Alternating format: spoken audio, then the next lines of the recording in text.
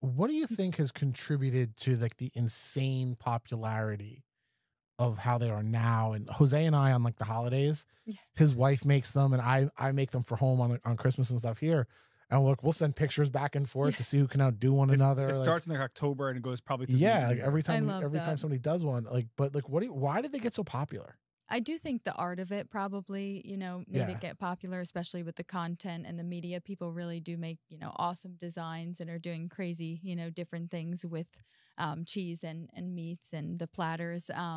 But I think, there is definitely something that boomed just with it, after COVID, within the whole world of events, and people hosting and kind of the, I guess, vibe and aura around that.